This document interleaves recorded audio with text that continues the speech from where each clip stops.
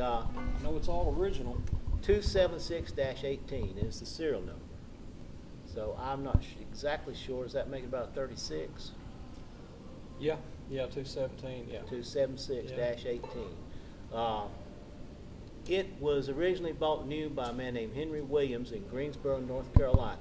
The day he bought it at the music store there in Greensboro, he took his bandmates into the photo studio and had pictures made.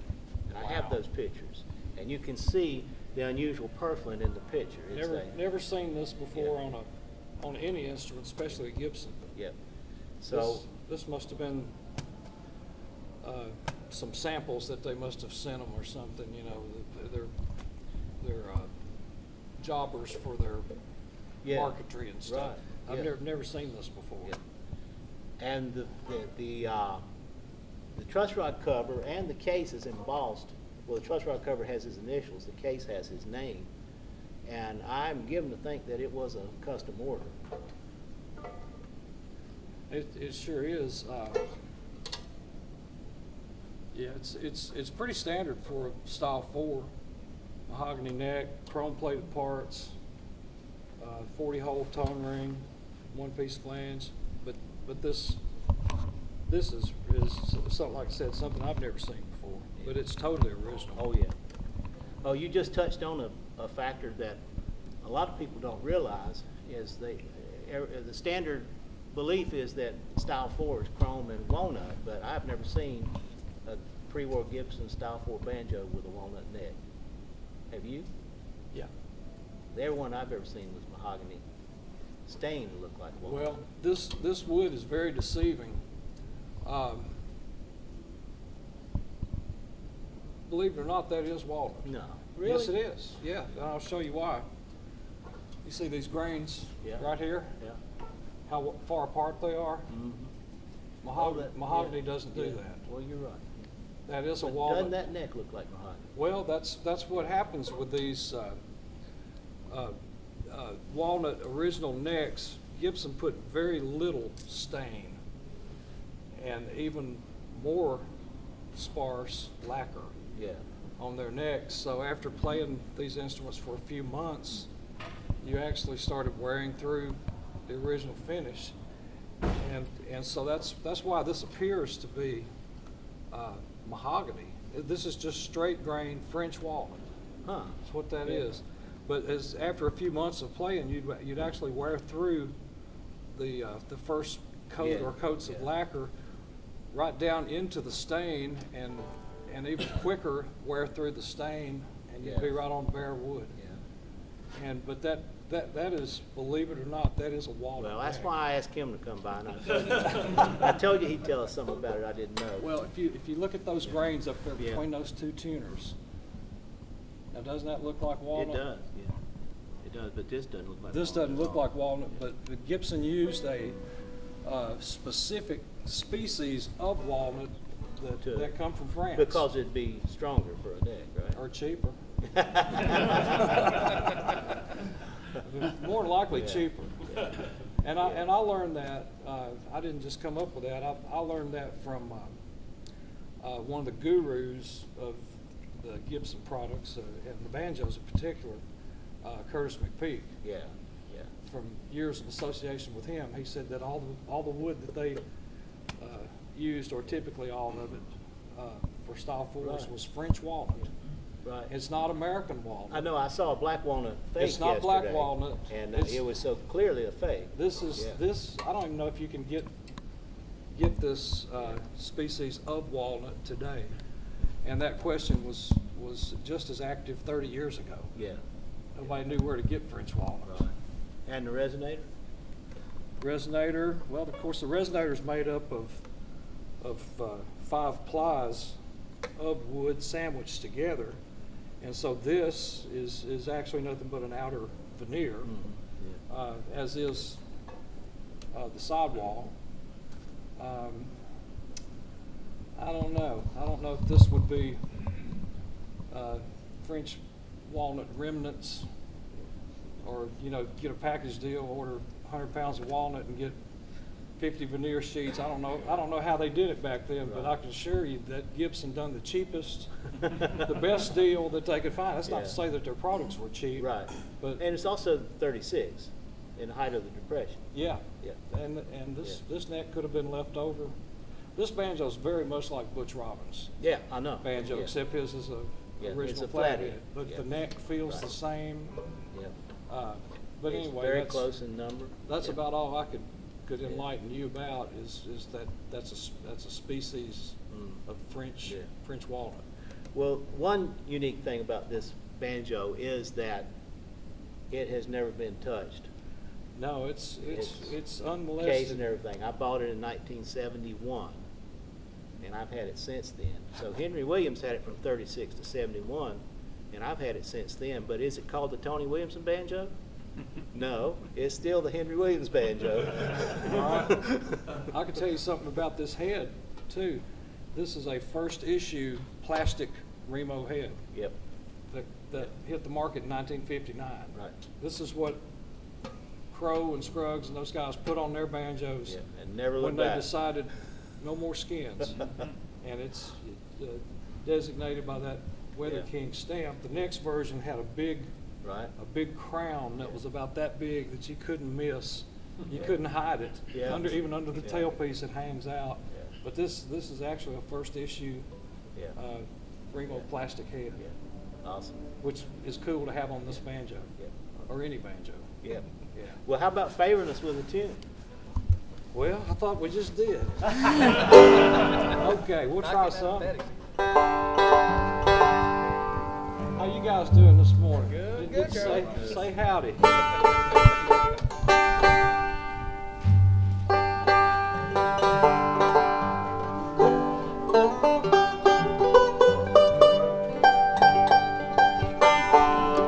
Let's play a little Red River Valley. How about that?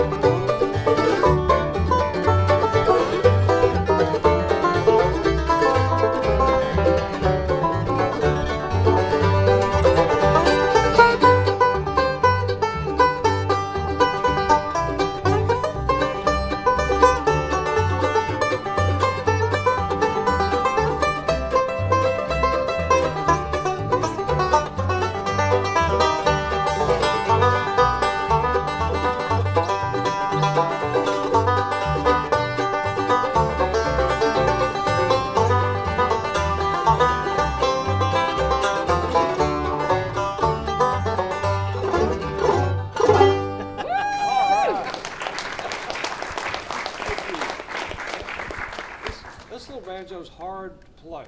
Yeah. And I'll tell you why. It's got something on it that shows up on a lot of these original 5-strings. It's got mandolin frets in it. See how tiny these frets are? You can't hardly make a clear note on it because they're so tiny. That's why he likes it. That's why it's his banjo. Well, I think it's remarkable that this man can walk in here, pick up some picks he's never seen before, pick up a banjo he's never seen before. It sounds like it too. And give us this kind of let's give a big hand. He's being much too kind, but yeah, these frets showed up a lot in banjos. There was a lot of quality control at Gibson, but not to the nth degree, always. And that's why you let me trade you out of that unused set. Tell me a story. I was telling Carla, my wife, and we had breakfast with Jerry this morning, and I told Jerry that story about you getting those frets. So I had a nice Fern Loar, and it was all original, except the first 7 frets were worn out. And you know, a lot of times nowadays, even this one, I've had, you know, small frets, but they're stainless steel put in. But it was so perfect, I wanted it to continue to have original frets. So I called up Charlie, and we kind of go through back and forth a little bit. And you had a mandolin banjo. That's right. And I was like thinking, well, you know, mandolin banjo, that, you know, combines the most obnoxious qualities of both the mandolin and the banjo.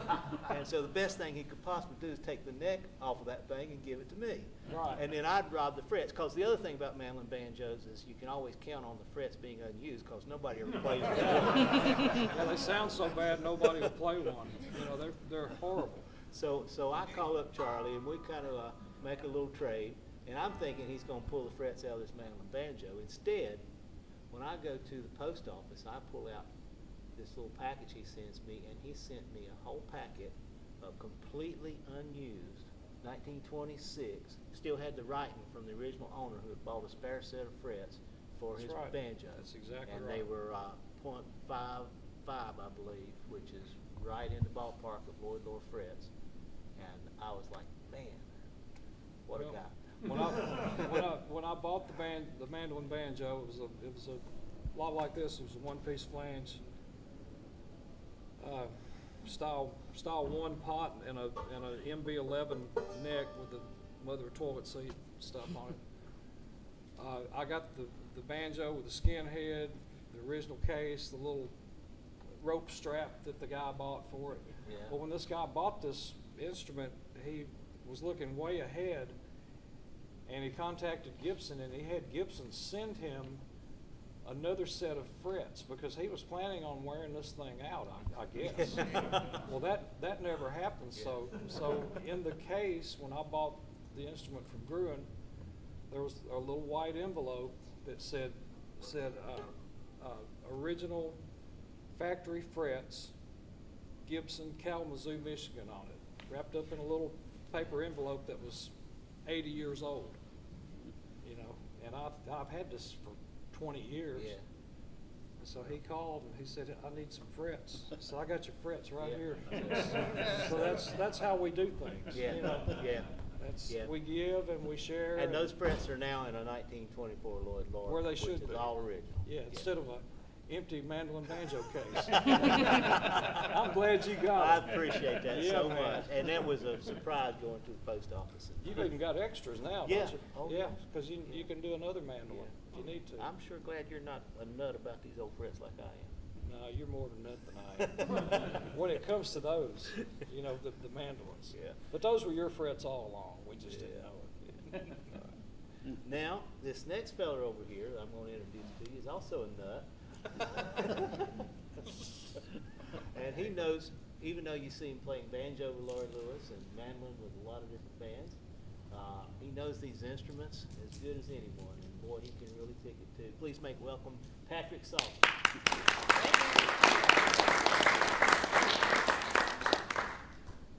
So, tell us about that guitar. I don't know, is it for sale? Well, what number is it? It's not mine, I can tell you that, unfortunately. I wish it were. So that's a 37 D18, 1937 D18. Wow.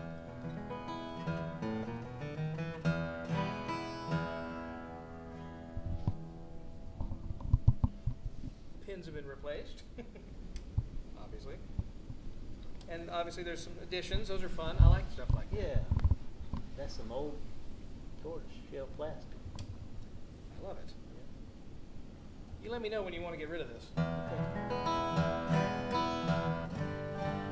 This is also a situation where he'd never seen this guitar before.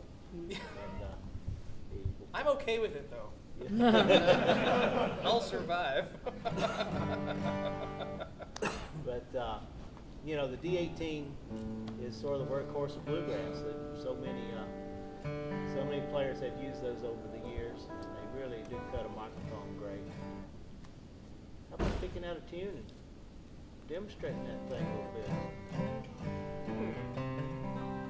We could do something like, might be odd in C, but maybe Beaumont Rag. Yeah, sure. Julius Finkbein's Rag.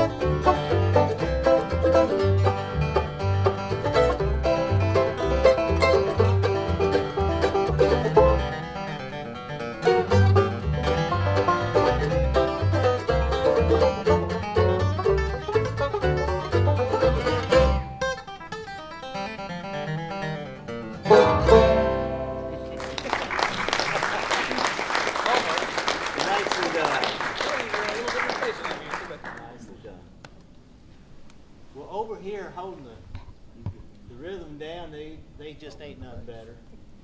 As far as I'm concerned, he is bluegrass royalty. Please make welcome Ron Shuffle. And he really knows instruments too. So you want to tell us a little bit about the bass you're playing? Oh yeah, this is an old 37K concert bass. Nothing special as far as the bass. I love the tone of it, and it's one of the first ones made. They started making Ks in 1937. This is number 804, I believe, and that's with a few cellos thrown in the number sequence. But I just like it. I've owned a lot of basses, but I always go back to this one. Usually it's my go-to bass, and just good tone in the old case. So first ones they say had a thinner top, maybe 3 plies as opposed to 4 plies later, and so they're a little more resonant, perhaps. And I think they went to a thicker top because with no heating and air conditioning, typically back then they were caving and sort of thing with temperature and humidity changes. So anyway, I like the old bass, and of course a lot of people will play the American standards with a bit bigger body, but they're great also, just a little bigger sound sometimes. But, like I say, it's just a matter of what you get used to, I think, sometimes. Show them the wood in that bass, Ron. Talk a little bit about the Yeah, quality the of sides wood. and back are typically maple, and the top is spruce. Of course, they're laminate, just different layers. But the at backs, that. they, That's beautiful. they You sort don't of see K basses flamed them that out a little figure. bit, yeah. Like a And, bunch of banjos there, wasn't saw it up and make banjos out of them. Yeah.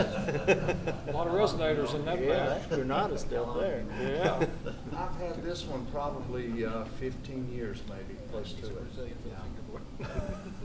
We should take his bass apart. Out of high school in Michigan. It's got names carved in it. And, has South High scraped into the tumors, and the old 420 sign on the back of the headstock here for the pot smokers.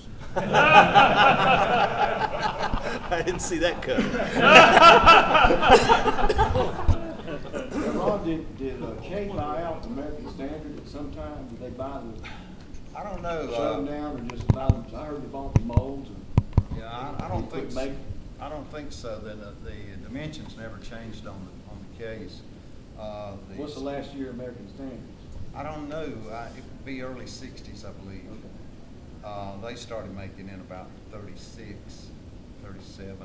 They were made in Cleveland, along with the King bass. They were both made by the H.N. White Company in Cleveland, Ohio, and of course the K's were made in Chicago, Illinois. And Englehart bought K in maybe October of '69, something like that. So one issue I run into, and maybe it's because these basses are the workhorse of bluegrass for sure, but I've run into a lot of these basses from the 30s, the Ks from 30s and 40s, and had delamination problems. Yeah. Is that more a product of the playing them outdoors in the rain, or is there something happening at this particular age to some of these old basses? I think a lot of that is from people not using bass stands and just dragging them around. And, with different plies of laminate, it's easier for the outer layers to chip off. And, Yeah. it's an easy fix. Of course, you just glue in some thin laminate and stain it in, but it's a very common problem. Yeah, it is, yeah. Well, would you like to call a tune that features the bass a little bit? Not in particular. I don't have anything. We may have noticed we didn't rehearse, which may be a good thing. Oh, thank you. Yeah, man. Thank you. No, Okay. I'll just play along with whatever you Okay. choose to play. All right. Bass solos aren't the most popular thing in the world. Yeah. You guys pick us one. Well, let's see. Crazy Creek. Crazy Creek? I like Crazy Creek. You might want to get into a flat I don't think so. No. I just don't. I don't know that. I don't That know, song, I know okay. that tune, but I don't know the banjo. Okay. All right. All right. That's out. Well, I want to play something a little more sedate, if you don't mind. Okay. Waltz. Let's So do you waltz. never listen to Scotty. That's more my speed today. I'll play whatever you want. Waltz. No, no, Play no. waltz. Soldier Joy? I was thinking Foggy Mountain Special. Yeah, that's good. Okay. And we'll get a little bass going on that. Yeah. Why not? And I'll take Curly Seckler's Mandarin Break. How about that? All right. Okay.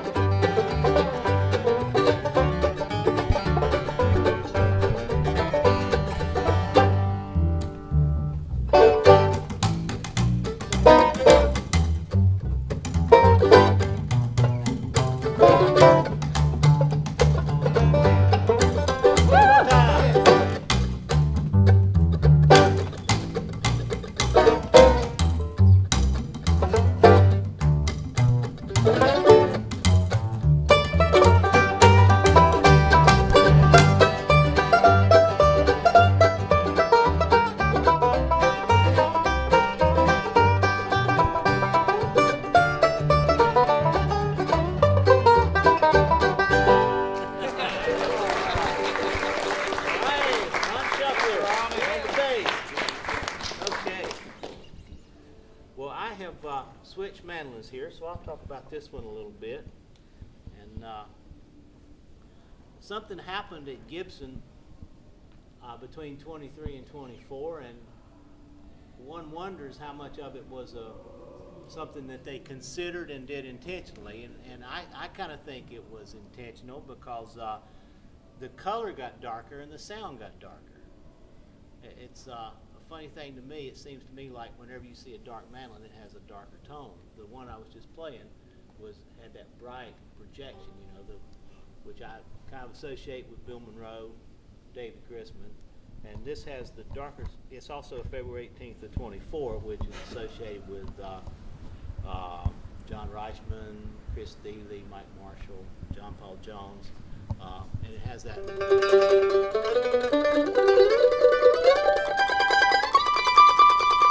I mean, it's still got plenty of projection, plenty of high end and everything.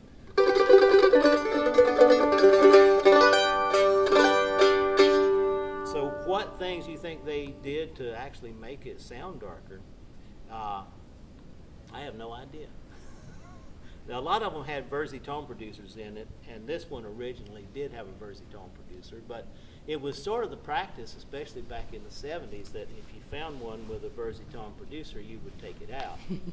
And there's I think you can actually get it on the internet, a recording of when Todd Phillips took Mike Marshall's Versi out. It was quite a thing. I was out in California at the time. Some of the Versis are just glued in, but some of them have a little brad that stick up into the top of the mandolin. And you don't really know which one you got. So Todd he had a little thing going. He was trying to do it from here, and he hit that thing, and it's, well, you had to hear the tape. It sounds like the whole roof was falling in. Said, oh. But this one had it taken out a little more gently, and I think they did a really good job with it. Let me see if I can try to play something on this thing and demonstrate what a darker sound would be. See what'd be a good one.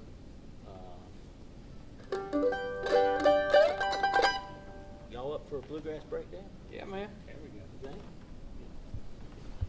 Yeah. All right, here we go. And then we'll play waltzes from here on out. Good.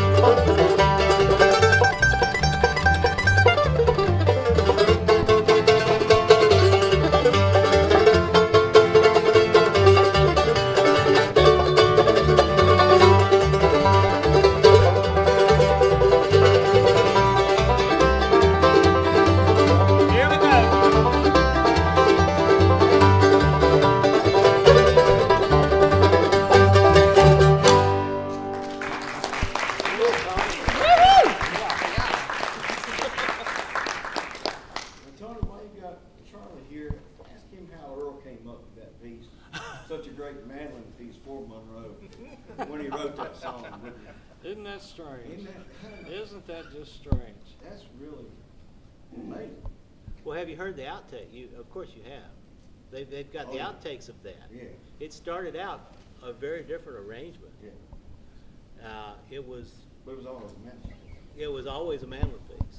But Earl wrote it. But well. Isn't that strange? When you're a bluegrass boy, That's you all work I'm for gonna me. say. Well, when you work for another guy, you could take him a tune and say, look, I got an idea for a tune. Back in those days, if it was your idea and you was working for him, it became his property. If you wanted it recorded, if he thought it was good enough, that could have happened. You know, Bill Monroe, you know, he didn't invent everything. You know, Bill Monroe, I will say, what I knew of him, he was a very lucky man. In the fact he would leave town sometime under contract with no band, somewhere between point A and the show point, pick up a band, or have guys waiting on him there that just wanted to play with him. Yeah. And he always made the date. Yep. Always. But Bill Monroe is just like any other band leader. If you have good musicians around you, you can use their ideas. Who knows? Nobody knows if that's true except Earl and Bill, and it'll never be solved. And you can think about it all you want to if you want to waste your time doing that. But nobody will ever know. Just because Earl Scruggs said it, you know, over at our house, that doesn't mean everything. It just don't. It just don't. Why didn't he say it? When Monroe was living. Why didn't they sit down and talk about it? That's would be my curiosity. That's a good question, but boy, that's a rare thing, really. But Monroe turned it into a banjo piece later on. Yep. You can look at it any way you want to. And even if you figure it out, you know what?